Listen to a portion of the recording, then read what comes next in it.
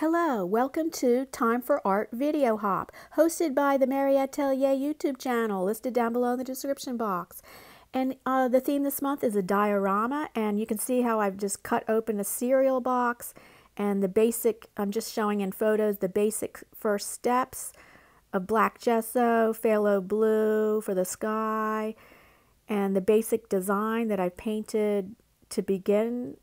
And now I'm going to show you video of getting started and painting a replica of the world famous masterpiece Starry Night by Vincent van Gogh, painted in 1889. And now I would like to share with you some interesting facts. And before I do that, let me just say, as part of this video hop, please, after watching my video, please be sure to check out the other amazing artists in this video hop, listed down in a list in the description box below.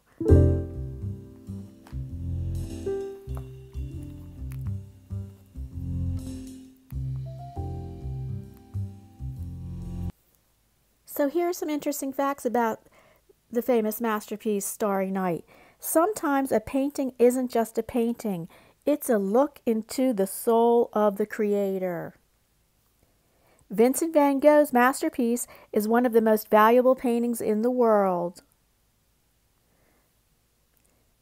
Number 1, Starry Night was painted in an insane asylum. Vincent van Gogh had a troubled life. The events that led up to him cutting off part of his own ear, which was just a small part of his earlobe, at the end of 1888, made him decide it was enough. So he checked himself into an asylum called St. Paul de Massol.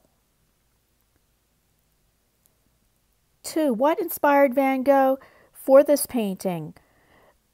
We can find the answer to this question in one of his numerous letters to his brother Theo, which he wrote. He wrote, "This morning I saw the country from my window, a long time before sunrise, with nothing but the morning star, which looked very big." 3. It wasn't painted from where he saw it. One of the most interesting facts about Starry Night is that he didn't create the painting from where he could actually see it. In fact, during the one-year stay at the asylum, Van Gogh had a bedroom located on the second floor and a painting studio on the first floor where he could paint. It was impossible to get a view from the ground floor studio. 4. Starry Night misses something important. Vincent painted his interpretation of the view from his asylum bedroom window, but something crucial is missing here. It does not depict the window bars, and there's proof that they were there, as he had mentioned that detail in a letter to his brother. And number 5, there was something else also missing in the painting. At least when looking out of his bedroom window, it's been discovered that Van Gogh would not have been able to see the village of Saint-Rémy de Provence from the second floor bedroom window. This leaves art historians with an important question.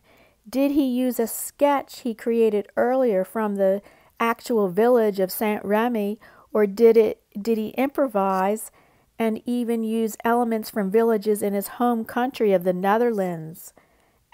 And as of now, this question remains open. 6. Van Gogh did study the sky, though.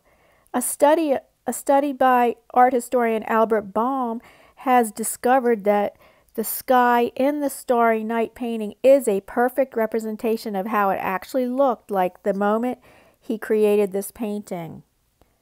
For this study, they actually recreated the same stretch of the sky on the exact location and the moment Van Gogh wrote to his brother that he had completed the painting at 4 a.m.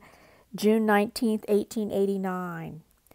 7. Starry Night wasn't the first Starry Night. The painting we are discussing here is the the official Starry Night, but Van Gogh actually already painted similar paintings earlier. It started when he arrived in Arles and became obsessed with capturing the night sky. His first attempt followed in early September 1888, and then shortly followed by a second one, a Starry Night series called Starry Night over the Rhone.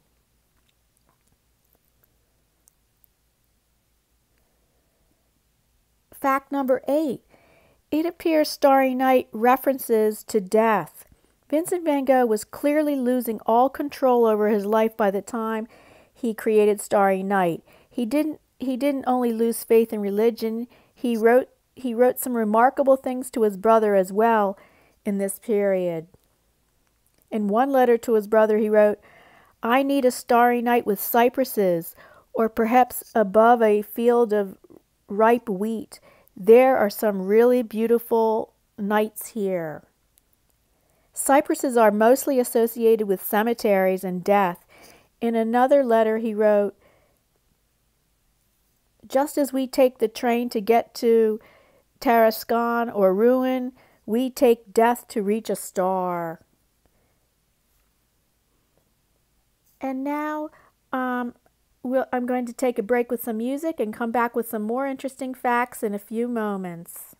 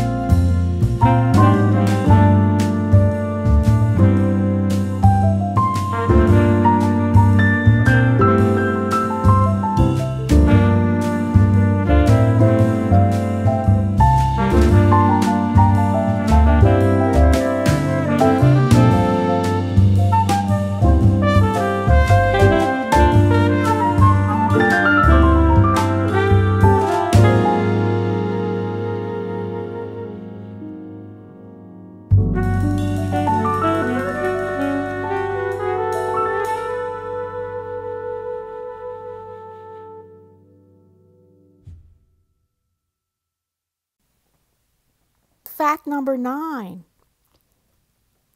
The stars might be references to the afterlife. At the same time, Van Gogh makes some remarkable mentions about his belief in an afterlife in a letter he wrote to his brother. While the cypresses he added to the Starry Night potentially reflect death, they also represent immortality, and they appear to be reaching into the sky. 10. Van Gogh unknowingly painted Venus. The same study that recreated the sky at the location and moment Van Gogh painted the Starry Night has confirmed that the planet Venus is indeed included in the painting. At the time the painting was created, Van Gogh must have considered the bright shining Venus as the morning star he had referred to in his letters.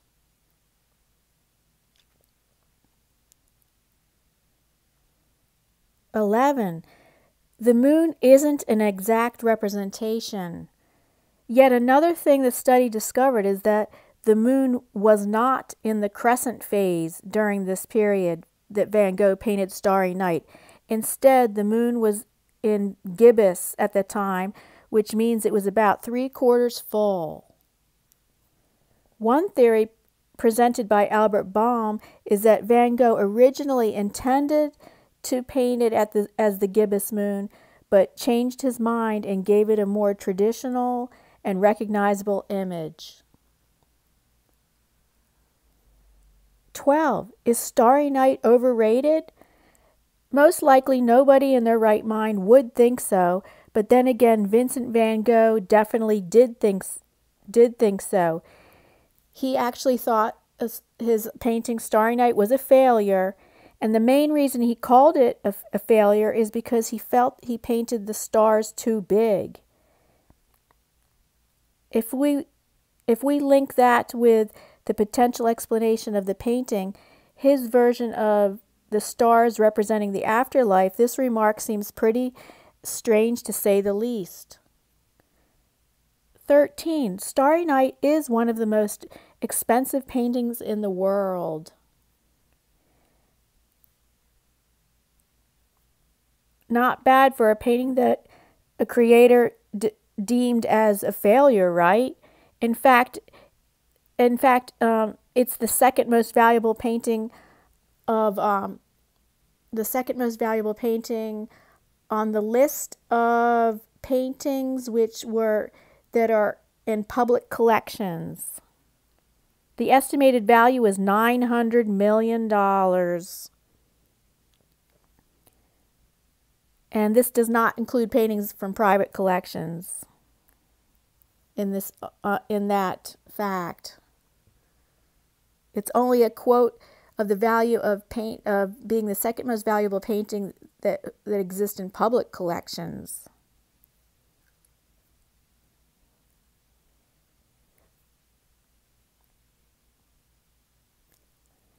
And where is Starry Night now? It's at the Modern Museum of Art in New York City. And the MoMA can thank Lily P. Bliss for acquiring Starry Night. Lily P. Bliss was the daughter of a rich industrial who became one of the leading art collectors in New York City and was an important figure in the founding of the Museum of Modern Art.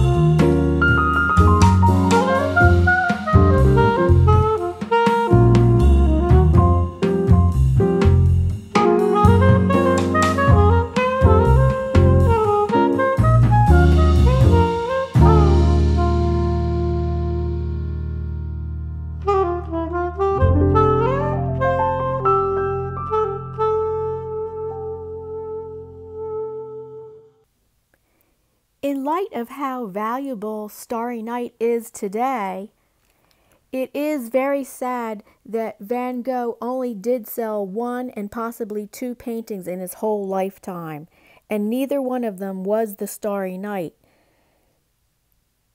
The one known for sure to have been sold was the far lesser known The Red Vineyard of Arles, which was completed in November 1888 before the breakdown that sent him to the asylum.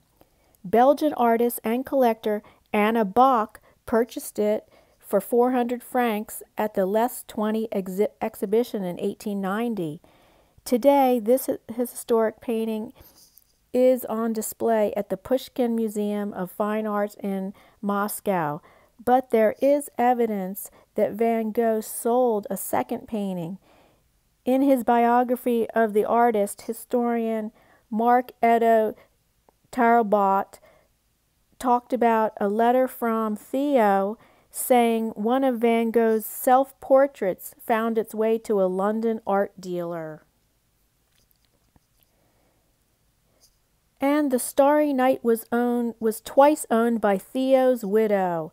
Following Van Gogh's death in 1890, Theo inherited all of his brother's paintings, but when he died in the fall of 1891, Theo's wife, Johanna Van Gogh, became the owner of Starry Night and many other of his paintings.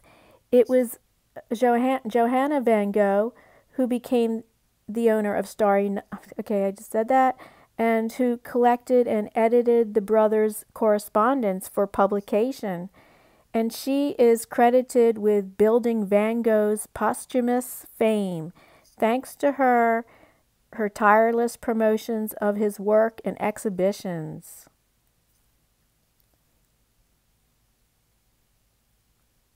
And then in 1900, Johanna Van Gogh sold Starry Night to French poet Julien Leclerc, who then soon sold it to post-impressionist artist Emile Schufnecker, and 6 years later, she bought the painting back from Schufnecker so she could pass it along to the Olden Zeil Gallery in Rotterdam.